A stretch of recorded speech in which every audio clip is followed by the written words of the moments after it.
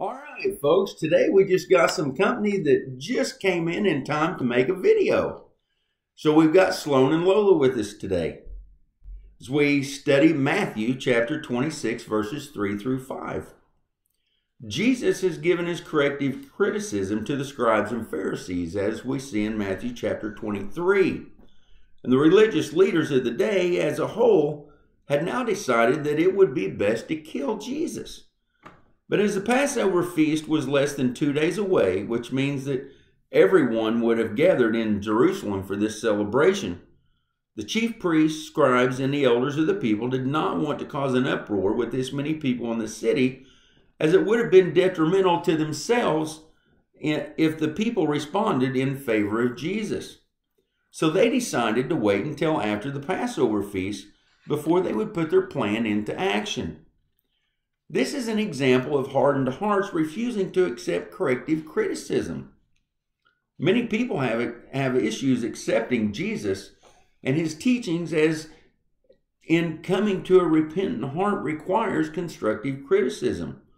We must be brought to an understanding that we're sinful and in need of salvation.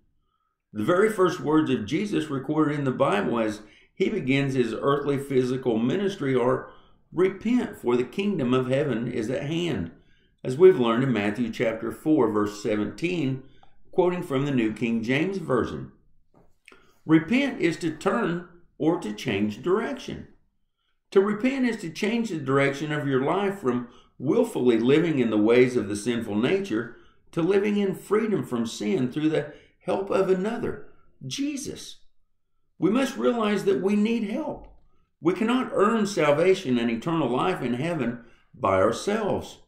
We don't even play a part in any way unto salvation. Jesus is a gift from God. We just have to accept the gift. We are lost in sin and hopeless if we think that we will one day be accepted by God, because he is the God of love and would never allow anyone to not go to heaven.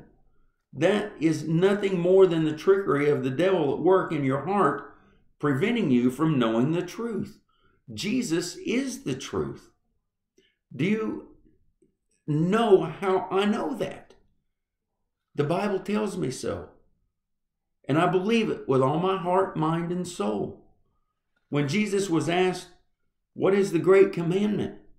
his reply was, "You shall love the Lord your God with all your heart, with all your soul, and with all your mind." We've learned that in Matthew chapter 22, verse 37. You may say, "Well, that's easy for you to say. You lead a Bible study." My reply is that it is easy for me to say because I love Jesus, and he has proven it to me over and over again that he is my protector and my healer, my comforter and salvation. Not because I need him to prove it to me, but because he does every day. And as I grow older, I see more and more of his great love for me, as he has never left me nor forsaken me, ever. I left him many years ago, but his great love for me has never left me. He continued to watch over me even when I spent all those years trying to show God that I had a great plan for my life and I needed his help to accomplish it. But he let me fall flat on my face in the mud of life time and time again until I realized that it's not about me. It's about him. I had to remove my focus from me and what I wanted and put my focus on him.